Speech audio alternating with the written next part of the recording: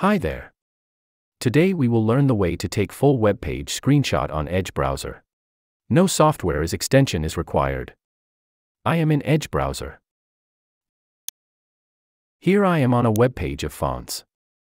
This a very long page as you can see, and I need to take a whole screenshot of this web page. So, right-click on the page. Go to Screenshot. Here, by default you will get the capture area feature. But we need the capture full page. The system has taken the screenshot of whole page. Now, save it. So, this is the screenshot of the whole page. You can see while I zoom.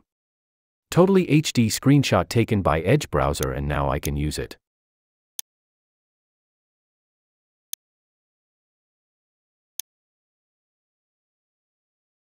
So, this is how you can take the full web page screenshot on Edge. Hope you liked it. Please be with us and also subscribe to Inspire. Goodbye.